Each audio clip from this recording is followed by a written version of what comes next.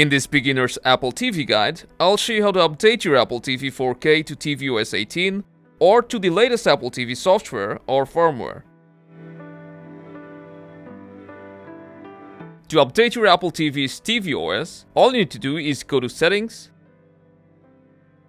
then scroll down and go to System, then select Software Update. Now select Update Software. It will take a few seconds to check for updates, and you'll get a prompt. Just hit download and install to begin the updating process. It will take a few minutes to download the update, then it will go through the step 1, which is preparing update. When it's done, the screen will go black and come up again, starting step 2, which is applying update. This will take several minutes, so be patient and don't unplug your Apple TV, or else you have to start from scratch.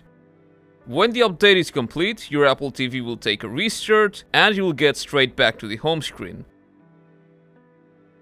Which means now our update is complete. And that's how simple it is to update the tvOS of your Apple TV 4K. If you found this helpful, make sure to drop a like, subscribe to our channel for more, and I'll see you around.